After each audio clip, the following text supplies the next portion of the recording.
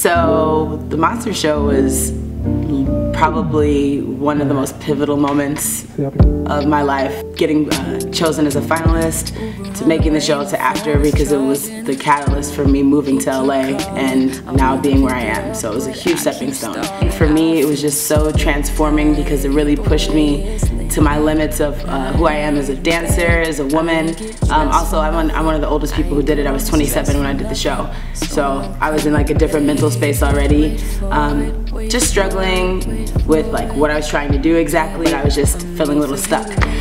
And so after I got like the Monster Show, I literally felt like a breath of fresh air. It was super hard to leave, but I know it was the right move. And then from then it was like take off. And February 2008, and got a teaching job at Debbie Reynolds the end of 2008. Started traveling July 2009, and literally 31 countries now later, I'm still going.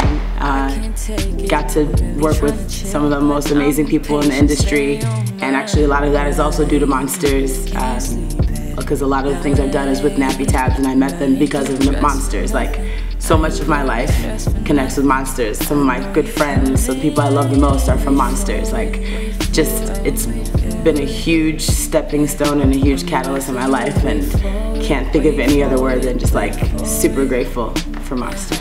You're gonna be like, oh, and you're like, you know what? I love dancing. Here we go. Ha. I feel you. I feel you 100%. I was completely in your shoes, and that's why I love A-List so much, because literally all of us teaching know exactly what you're going through. You feel me? So keep pushing and keep working. If it's something you want to do, keep working, because if it's for you, it's going to be for you, for sure.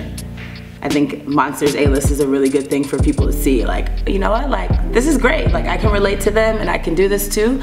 So I really want you guys to come.